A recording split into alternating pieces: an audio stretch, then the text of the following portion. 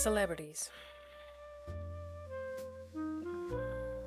They not hitting like they used to.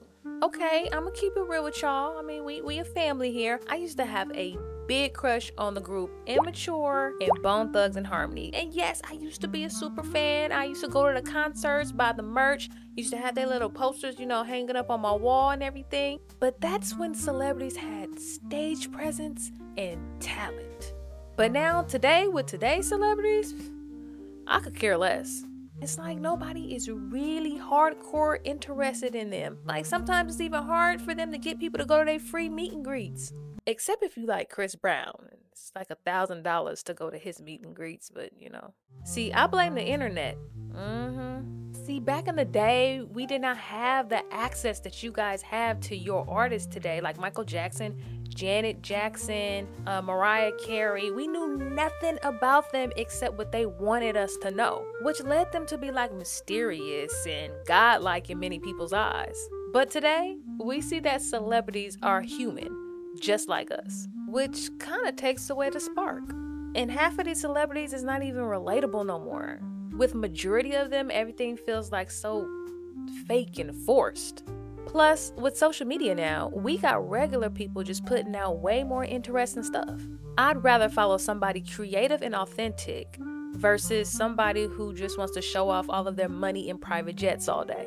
Honestly, I'm all about watching people that I can actually connect and vibe with. That's what I'm on today. Sorry, celebrities. The newest iPhone dropped. I'm filming this on my iPhone 6 Plus right now, and I am not ashamed. Cause ain't no way I'm coughing up rent money to be talking and texting to the same people that I was talking and texting to last week. Man, do you remember when the iPhone drop used to be like a huge event? People was literally sleeping outside of Apple to get their hands on one. But now, bruh, it's the same phone every 12 months with just like a slightly different color and like a couple of more camera lenses. It's getting embarrassing. It just don't excite me no more. Now, if Apple brought back the T-Mobile Sidekick 3, I'm on that thing. Pure nostalgia just hits me when I think about that phone. The smoothness of the way it used to just like kick open, the click of the buttons on the keyboard, down to the music it used to make when you used to flip open the screen. You could not tell me back in the day that I wasn't important. But the iPhone ain't hitting like that. I'm just bored with the iPhone. Like they really out here trying to sell me on the idea that I need to buy a new phone every 12 months. Meanwhile, my current iPhone 6 works just fine. My little ooh-wop still rocking. Apple just milking people at this point. It used to be exciting, but now I'm like, alright, what y'all got that's actually new? Nothing. Just what I thought. So yeah, I'm not excited about the iPhone no more. Y'all can keep the hype. I'll upgrade when my screen crack or something. Until then, I'm chilling. Subscriber count. If you a YouTuber, that YouTube Studio app, it's like crack in the 80s. I used to be obsessed with it. First thing in the morning when I open my eyes, grab my phone. Did I get any new subscribers today? What do my views look like? What do my analytics look like? Baby, YouTube had me trained.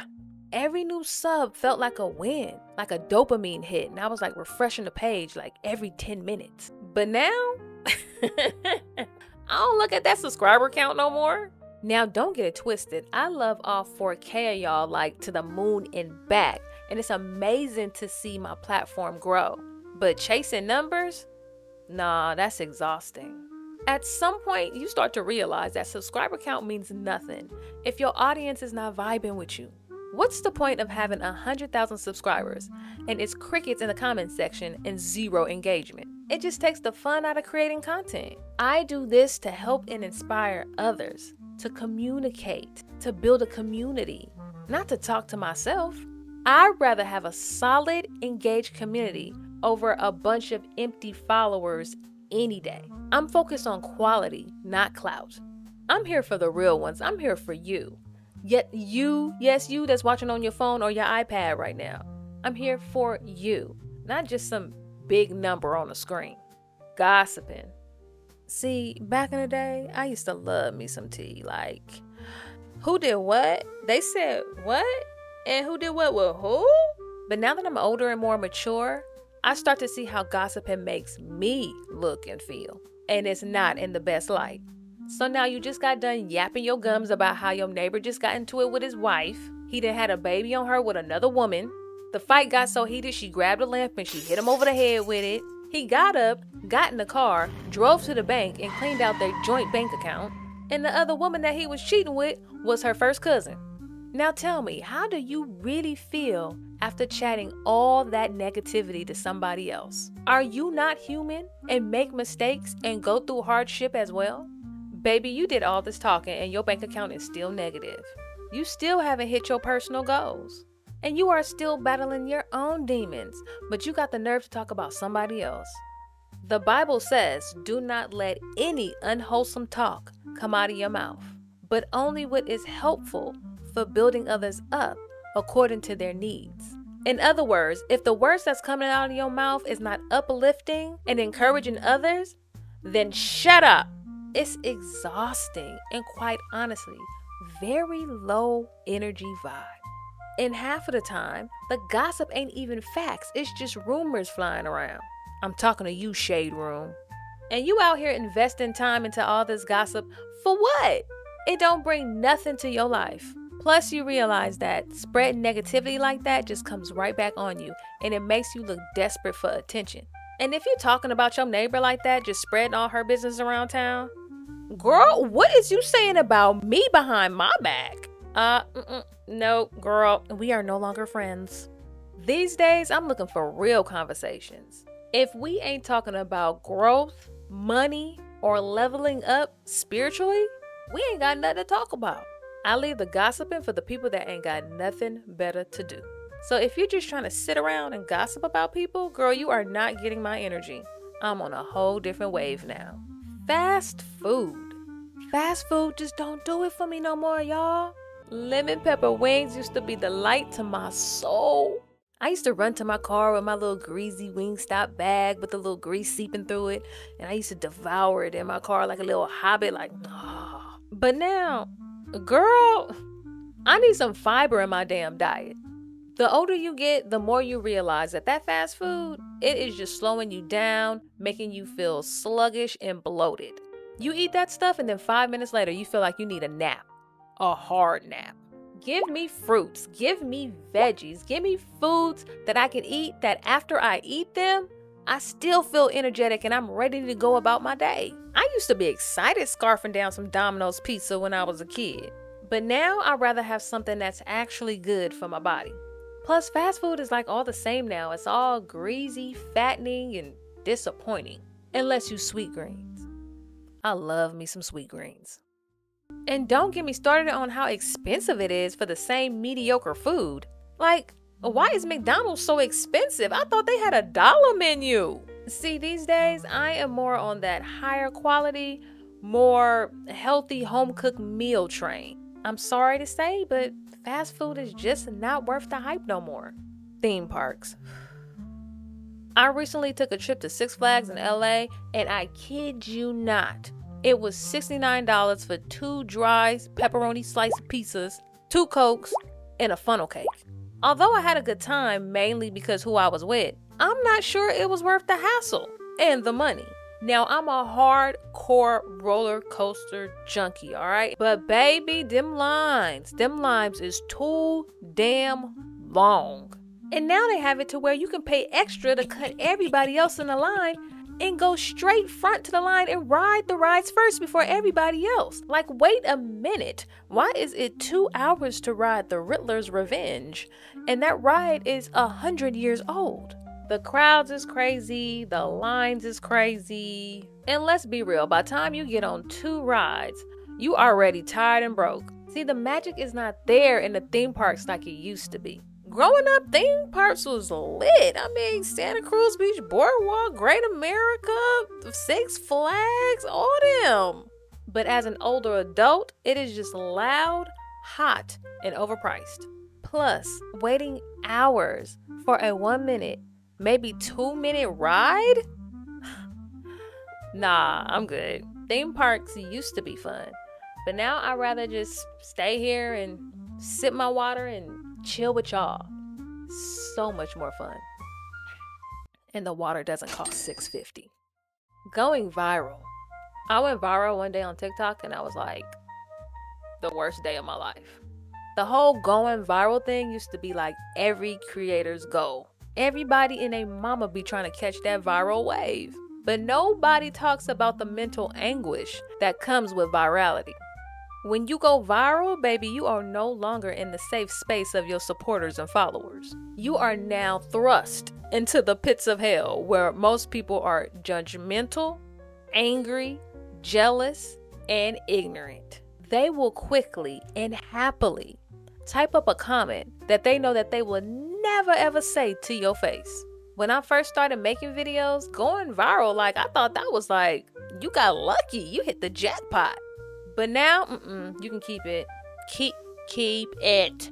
Going viral is cool for like a hot minute, but what does it even mean long term? You get all this attention for a second, then people move on to the next trend, and then you back where you started.